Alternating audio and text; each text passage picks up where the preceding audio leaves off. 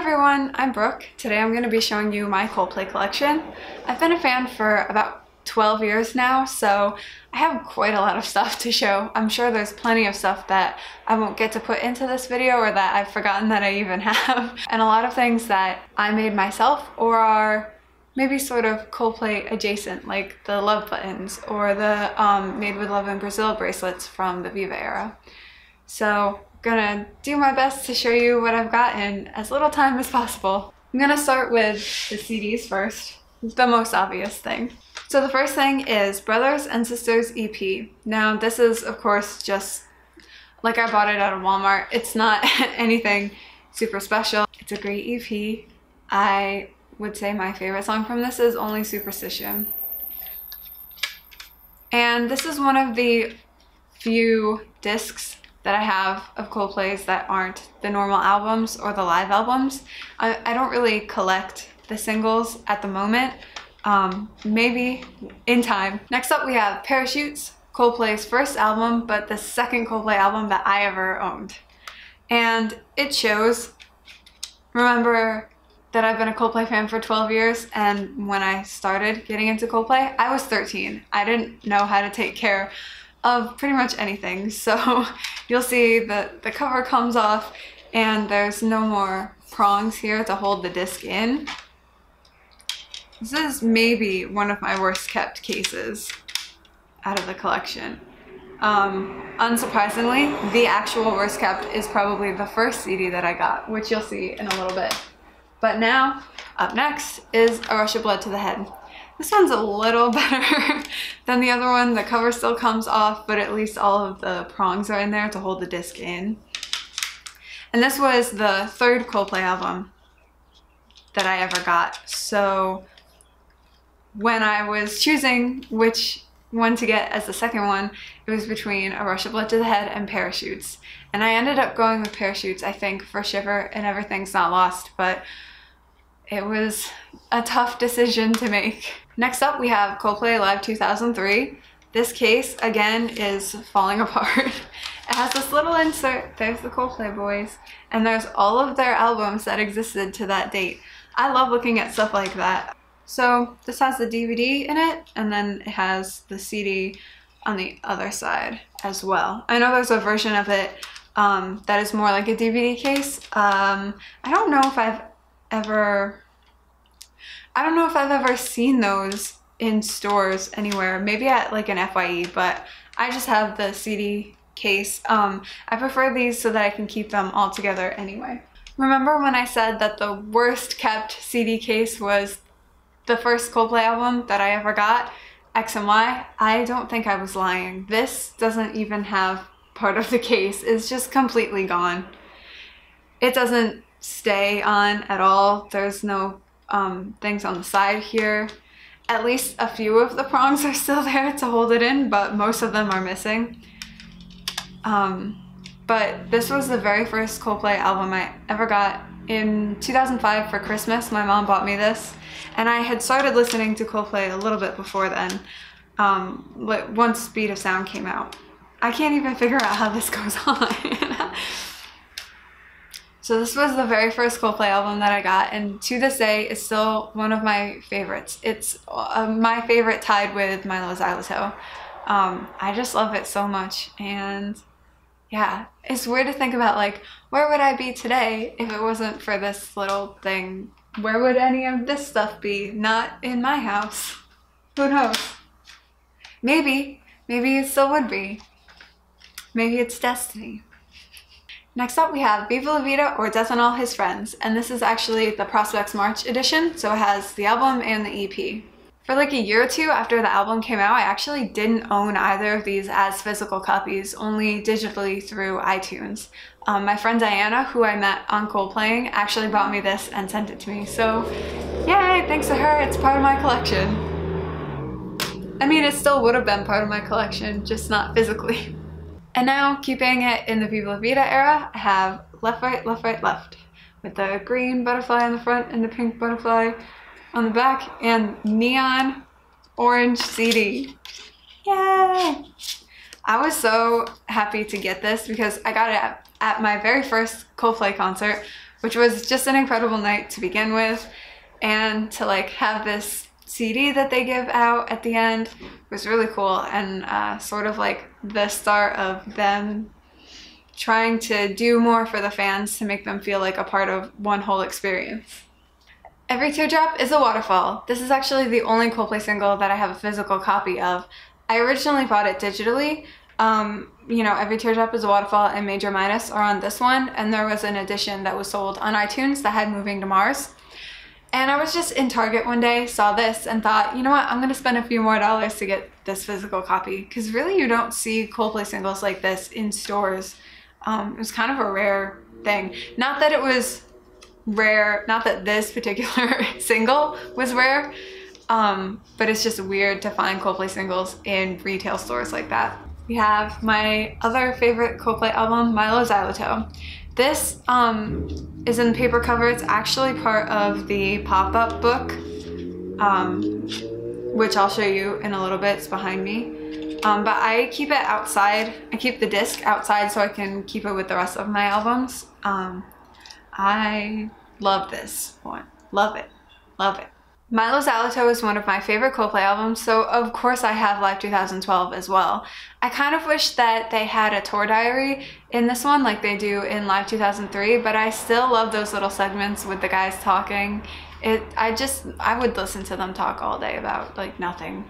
Honestly, I would. And I would probably pay like 10 bucks for a CD of it. It's sad, but it's true. Well, we've gone through the first 5 LPs, so of course now we have LP 6, Ghost Stories. And being an American, I bought the Target edition of this album, which comes with All Your Friends, Ghost Story, and Oh Reprise as the bonus tracks, which were later released along with, I think it was maybe a Sky Full of Stars single, or a Sky Full of Stars EP. And this one has the cover on the outside of the case. And you can see, though I haven't been going through with the last couple of discs because they were mostly just the paper cases, you can see that this case is in much better condition than any of the others. It's like almost mint condition. I take good care of my stuff now. I promise. Wouldn't you love it if there was a live album for every single era that existed? Wouldn't that be great? But so far we only have the 3, and this is the 3rd one, Ghost Stories Live 2014. This is just all Ghost Stories songs, the entire album. Ghost Stories is an album that I have a hard time listening to sort of casually because of how sad it is and how personal it is to Chris, but it's still like such a great album in my opinion. I like it a lot. I know not everyone else does, but that's okay. And last but not least, A Head Full of Dreams. So this has the paper cover, kind of like Ghost Stories does. This portion has the collage image, and then the CD itself, the booklet, has the Flower of Life. And on the inside, the disc also has the Flower of Life, but it's shiny. Although not quite as shiny as the tour book, which I will show you in a minute. But yeah, as Coldplay's last release, this is the last album that is part of my collection. For now, until Kaleidoscope EP comes out, if that has a physical release. I don't think it's actually been announced whether or not it will have a physical release. And if it doesn't, then I'm just going to burn a CD and stick it in a jewel case and make my own physical copy of it. So like I said before, I don't collect Coldplay singles, and I'm definitely not a vinyl collector, but I happen to have a couple that were either given to me or seemed like things that I should buy. So first up, I have 2 different versions of Parachutes. One is just the one from Coldplay's website that, again, my friend Diana bought me. And the other one is the exclusive Barnes & Noble Orange Edition. I haven't opened either of these because I have no way to play them anyway, so what's the point? May as well just keep them closed. And what I find interesting is that you can see from the back that the colors are slightly different. So the blues don't quite match. I think the Barnes & Noble one is a little bit brighter. And then I also have A Rush of Blood to the Head, which again, Diana gave me. She sent me so much of this stuff and I was like, girl, what are you doing? But thank you. And this is not a vinyl, but it has a vinyl in it. Like I was saying before, this is the Milo Xyloto pop-up book. My cover for it is a little beat up because it sort of everything sits on top of it in my collection. But this has, in the back, a spot where the CD is supposed to go. You can see over here. And it has this fancy Hypno disc. I don't think it's called a Hypno disc, I just called it that myself. And if I was gonna love something more than the CD itself, it's probably this book. This is an incredible book. If you have never seen it before, it pops up with all of the little symbols from the different songs. And inside, it's just a bunch of different little journal entries from Chris during the recording. We have some of the lyrics pages, some drawings. There's the pop-up again. Got some pictures of the boys in concert.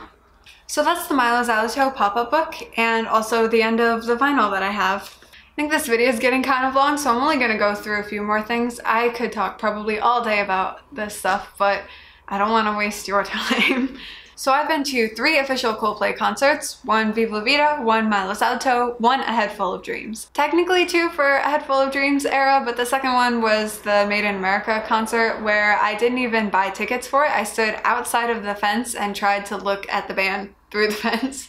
So I don't totally count that one, but this is the Viva La Vida tour book. It's a little beat up because I was 16 when I went to that concert. We were right up on the C stage in the lawn section and we had our stuff kind of laid out. So as people were getting closer and closer while the band were playing, stuff sort of got crushed. So it's not in the best condition, but it's a nice memory, right? And these are starting to fall out a little bit, I think, because it's getting so old now, but these have postcards in them, postcards from far away. It actually says that on the postcards themselves. And then just normal tour book stuff. Here's a picture of Brian Eno, everyone loves him. Pictures of boys playing, there's the lyrics. We have these giant pictures of Chris, etc. Milo Xyloto. In the middle of this one, well this is cool because the cover folds out and it has the nice graffiti picture. And this is actually, the Viva La Vida one is really papery and this one is a little like thicker, maybe more, I don't know what the material's called, but it's not just paper. And again, lots of artwork. This one has the stickers in the middle, which the pop-up book also has stickers and stencils. I didn't show you guys that, and it comes with a little poster, but that's too much stuff to talk about. And I told you this was shiny. This is the A Head Full of Dreams tour book. Super, super shiny. It's like made of the same material as the Milo Xyloto one, which is only marginally shiny. And what's in the middle of this one? Anything? Here's this huge page on Chris Martin. The page for Misty, that's cool. Or she's on page. And the middle of this one also has stickers, just like the Milo Xyloto album. So that's pretty cool. Believe in love. There's a picture of Phil Harvey chilling by a bike. So last thing I'll show you, I have the first issue of the Milo Xyloto comics. But what's so special about this one is that I actually got to meet Mark Osborne last year. He's a filmmaker who worked with Coldplay on the Milo Xyloto concept that was going to be a film and it became the comic books instead, as well as the Hurts Like Heaven video. He directed that. I got to meet him and I got him to sign my copy. It says, "To Brooke, so glad you like this, Mark Osborne." And he's done a lot of other really cool stuff in film also, so I'm like kind of just a general fan of his, and the fact that he worked with Coldplay makes it even better. So I would say this is probably the only issue of Milo Xyloto that exists that has Mark Osborne's signature on it, and it belongs to me. Bam. Awesome. Super cool. Super cool. So that's my collection for today. If you guys are interested, I can make another video talking about more of the Coldplay stuff that I have. There's plenty to talk about. I have my harmonica and my guitar pick and this nice framed artwork behind me that I could briefly discuss. If you so wish, let me know. Otherwise, thank you for watching this video, and I hope you didn't fall asleep. I didn't fall asleep, so just throwing that out there. Bye. Next up we have Parachutes, Coldplay's second album, but first album, but the second one. Okay, I just messed that up. God. Now there's like video recording of me saying that Parachutes is Coldplay's second album. That's not. I know it's not. I just said it wrong. So I'm not a vinyl collector either, but I have a couple of these discs that, discs? Is that correct? I don't think so. Interesting.